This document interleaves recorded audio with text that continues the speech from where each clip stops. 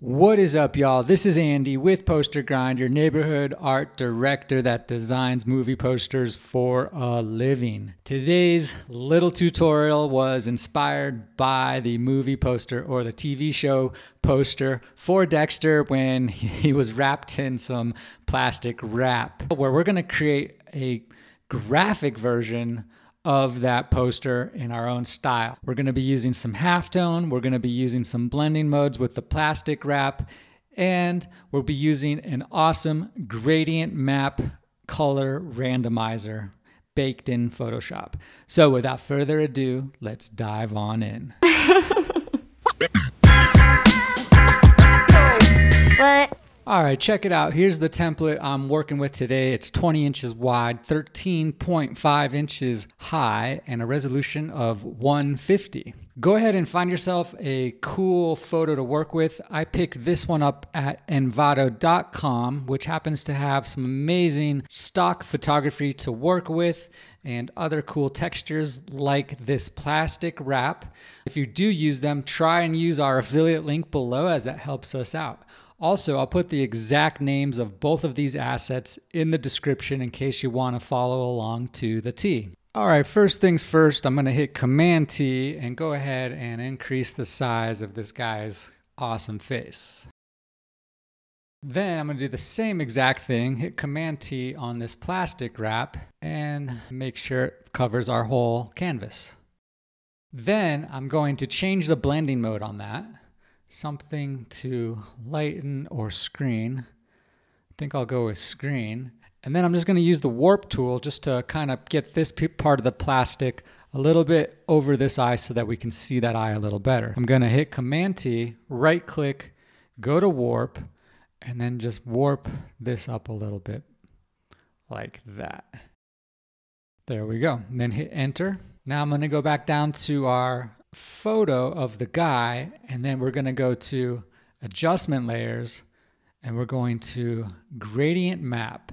And here's where we can get really funky with the gradient maps and the graphic colors. So you can either pick one the standard way, or you can have a little fun by going to this little section right here, switching from solid to noise. And once you're here, this allows us to use randomize, which basically creates random combinations of color, and you can basically hit it until you find something you want to work with. Now, if it looks a little too crazy, you can increase or decrease the amount of roughness.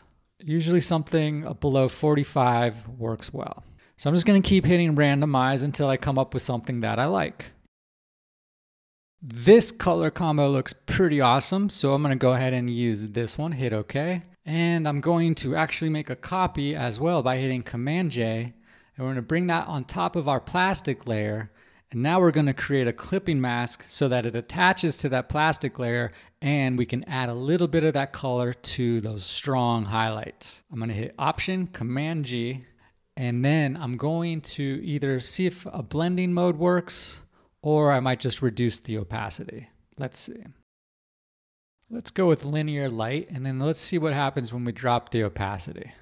I'm just going to keep it at 100 for now. From here, we can start working on creating some cool halftone effects. To do that, go to New Layer, then hit Shift, Option, Command E, and that basically takes a snapshot of all the below layers. Once you have that, go ahead and right-click, Convert to Smart Object. If you guys are digging this video, can you do a solid and hit that like button right now? I really appreciate it. Thanks so much. Now go up to Filter, Filter Gallery. And when you're in Filter Gallery, go ahead and make sure you're on Halftone Pattern. And then on Halftone Pattern, you can play around with the different size of the halftone that you would like to use. Today I'm working with the dot halftone. I think I'm going to put it at 2 and put the contrast at 5. Now let's add one more effect and see if that helps us out. So go to this little plus button and let's see what happens if we add a little bit of grain. For now, I'm just going to keep the intensity at 49 and the contrast at 63. Then hit OK. Let's go ahead and adjust the blending mode. Drop this down to color burn. That looks great. And from here, let's go ahead and double click on that layer and see if we can get any cool effects with the underlying layer by holding your finger on the Option key and sliding this slider to the left. And the same thing with the black arrow to the right. Oh, that looks great. All right, that gave us a really cool effect. I like how that brought those blues from the mouth back in. Now from here, we want to do one more adjustment layer. Let's go to Hue Saturation and then mess around with the hue until we get something even cooler. All right, I'm just going to drop it to the left a little bit, and it kind of gives our skin colors a little more pink and red to make it somewhat realistic. Like that. Now I'm just going to drop some type on top by going to New Layer, hitting T on the keyboard. I'm just going to type out Grind. The name of the site is Poster Grind, but I usually use Grind as one of the type elements on most of the designs, like that.